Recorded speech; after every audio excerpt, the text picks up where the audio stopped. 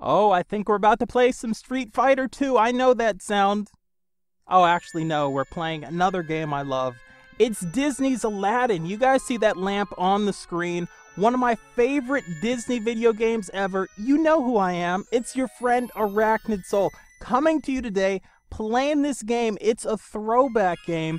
And the reason I'm doing this is because not only do I love this game, not only did I love this game when I was a little kid, but also the guy who played the genie in this movie, in this franchise, Robin Williams, earlier this week, passed away. He took his own life. He committed suicide, any way you want to put it.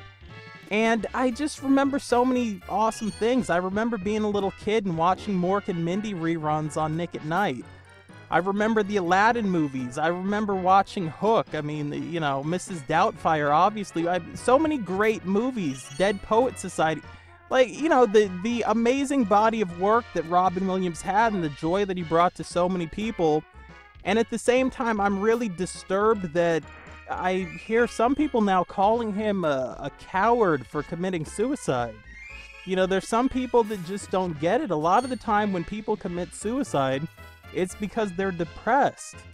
And, you know, you talk about people with mental handicaps and mental disabilities, and we just agree as a society, and rightfully so, that we don't mock them, we don't tease them, we don't make fun of them. But at the same time, so many people don't understand that depression is one of those mental issues. You know, I can't imagine somebody calling someone a coward for having some other type of mental handicap. But let's briefly talk about this game. You're going to see the genie in a second. I had this game on Super Nintendo when I was a little kid. I loved this game so much. And here you're going to see Genie come down. I loved this game so much. There's Robin Williams, my boy, my dude, that I actually went to Blockbuster Video, a place where kids, if you can imagine this, little kids watching this under the age of 12, you're going to think I'm making this up, but go find your older brothers and sisters, go find your parents, your grandfather, your grandmother, the next door neighbors who might be older, and ask them. This was a building you went to actually play games that you didn't have and get these things called VHS tapes, and you put them in this thing called the VCR.